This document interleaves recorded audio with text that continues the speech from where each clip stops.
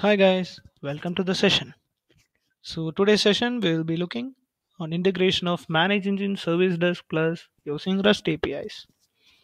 So in previous sessions we have seen how to integrate ServiceNow, which is an ITSM tool using web services. So similar to ServiceNow, Manage Engine provides a very powerful ITSM tool, which is the Service Desk Plus for your ITSM needs.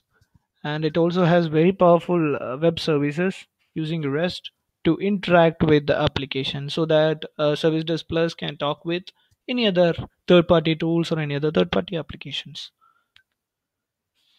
So using REST web services, you can create requests, problem, change, delete, add, whatever you can do manually can be done using REST services in Service Desk Plus. So this is my demo version of Manage Engine Service Desk Plus. And let's navigate to request. You can see no request here. This is a fresh version. So let's in today's session we'll be focusing on how to create a request, update the same request, get the details of that request, and delete the request using REST web services. And in the previous session we have already discussed a REST client which is very handy called Postman. This is a Google Chrome extension which can be used to play with the REST web service. So this is my manage engine. I'm on the server, so I've hosted it locally.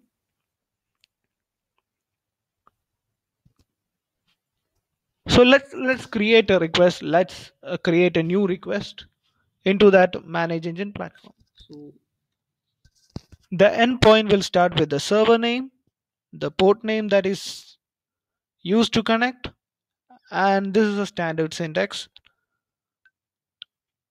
for the REST web services of manage engine service desk plus.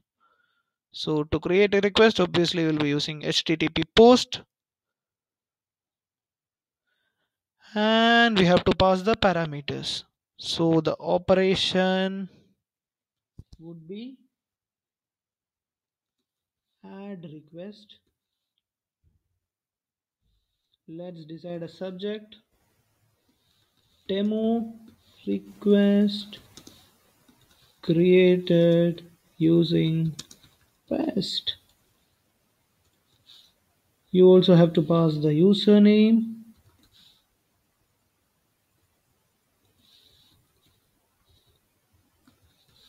and the password.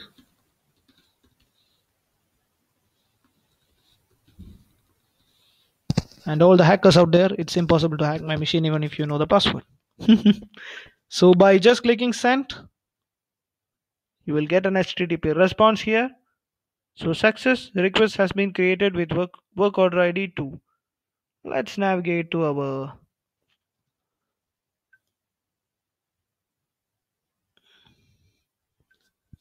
I'll just refresh the page.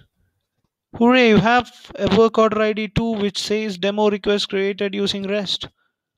The requester name, whatever the username I have provided, with date, everything it is there. Whatever I have passed, it is there. That easy to create a request using REST. So just paste this URL into whatever application you have, whether it's monitoring tool or a security monitoring tool like QRadar or HPBSM, or a configuration tool like HPSA or an automation tool like HPO. Just paste this URL there to create a new request. Send these parameters. That's it.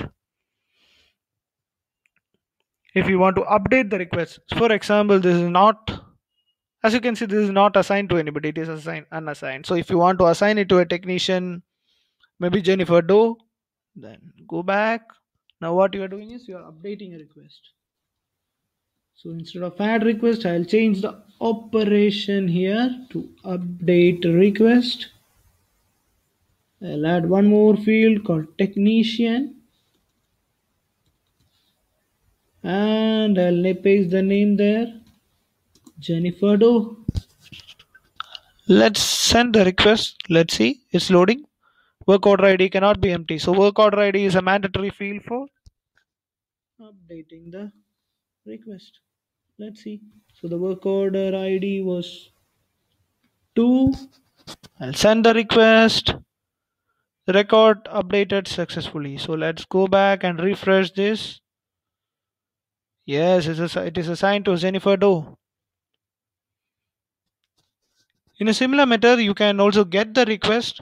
Just change HTTP post to HTTP get. Remove all this unwanted stuff. And then the operation would be get a request details. Send the request. And as you can see here, all information.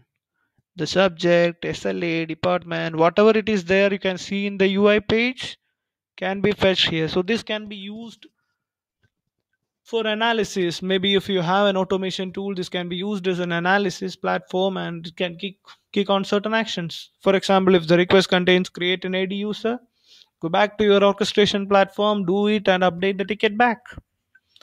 Such kind of things is also possible. Now you can even delete a request. Just change it to HTTP post again. Go back and in the operation you can type it as delete request. Send the same. Work order ID deleted. Let's see if it is not there. Yes, it is. So now we know how to add a request, update a request, delete a request, and get the request details using a REST client like Postman to the Manage Engine Service Desk Plus. Now I'll show you one more funny thing for Manage Engine. If this is an on-premise tool, not the cloud tool, you can go to admin session here if you have access, obviously. Drag down, and there you can see API. Click on that. There is a REST API documentation. So this feature is only available for um, on-premise thing. At least as far as I know, I'm not able to see it in cloud. So there you can have, just like we have a REST API Explorer in ServiceNow, you have a handy thing here which allows you to create the request. You can just fill in the details here and click on the try now, and it will indeed create a request for you. Let's see. See?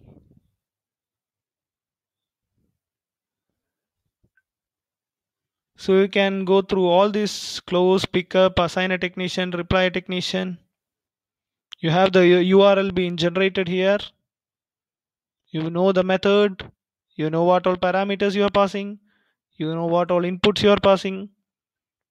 Just you can try the same using Postman. It will work for cloud guys. And if you have any on-premise session, you can do it here. So that's all from my side. For more such videos, please subscribe to the channel. Thank you.